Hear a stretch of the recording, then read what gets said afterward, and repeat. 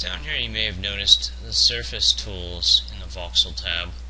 Now they are very similar to the Voxel tools up here in the top left hand corner. The difference being is that the surface tools will only modify the surface.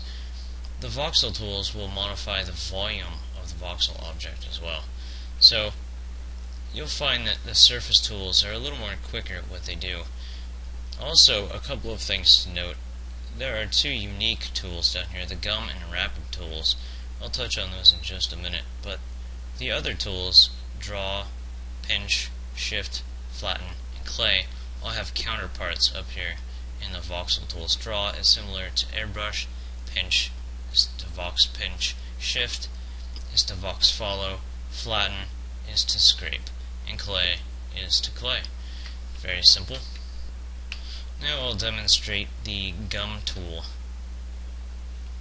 The gum tool is really great for getting nice details on a mesh.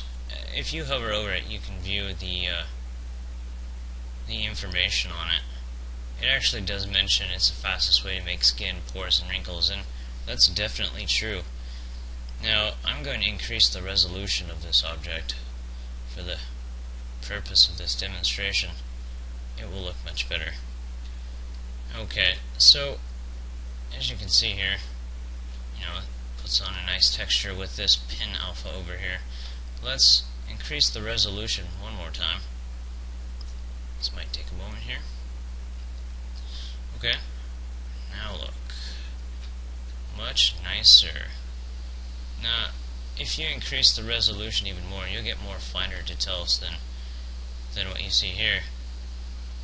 You can go quite detailed. There you go. Now, the rapid brush.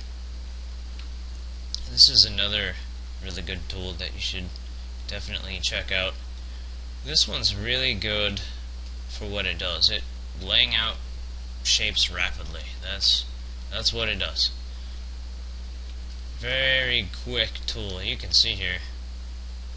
It's a little blocky, but that's what it's for.